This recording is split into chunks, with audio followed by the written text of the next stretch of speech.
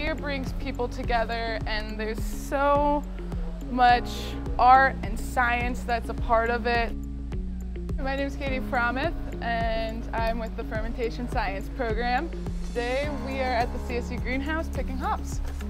These are the flowers of the hop plant, and they are used to add bitterness to beer and also the aroma and flavor profiles. We can actually grow these hops, any different cultivar in the greenhouse, and we can grow them consistently to the same quality because we control the environment. Colorado has a huge brewing industry, and right now there just really aren't many fresh hops they can get to brew all their tasty hoppy beers with.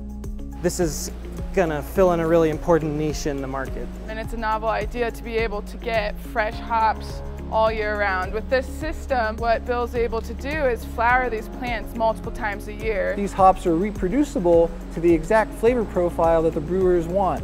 Whereas if you grow them in the field and you have variable weather patterns from year to year, you can actually cause those flavor profiles to change even from farm to farm. We know within a week of when we're going to harvest it, so now the brewer can actually schedule their production similar to when they're going to have their ingredients available. So 20 pounds of this Cascade fresh hops today will be later transported to Odell Brewery so they can brew with it to make a beer in wet hops that is not able to be produced any other place in the world at this time of the year because hops just aren't available fresh like this.